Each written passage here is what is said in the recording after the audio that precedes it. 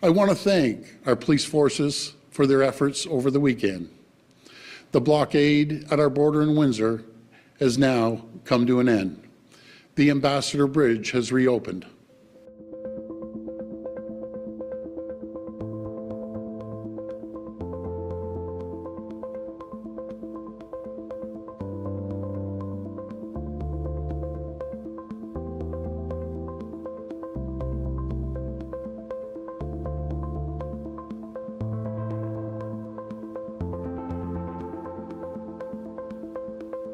To those who are still there, to those of you who are there with the sole objective of causing disruption and chaos, there'll be serious consequences for this lawless activity.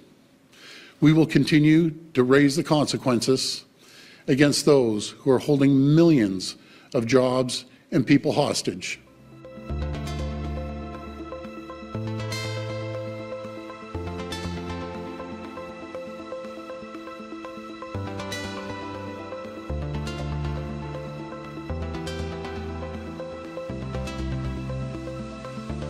The world is watching, and we're going to make sure we tell the world, again, as I said earlier, Ontario is open for business. We won't tolerate anything, especially insurrections, occupying areas, unacceptable.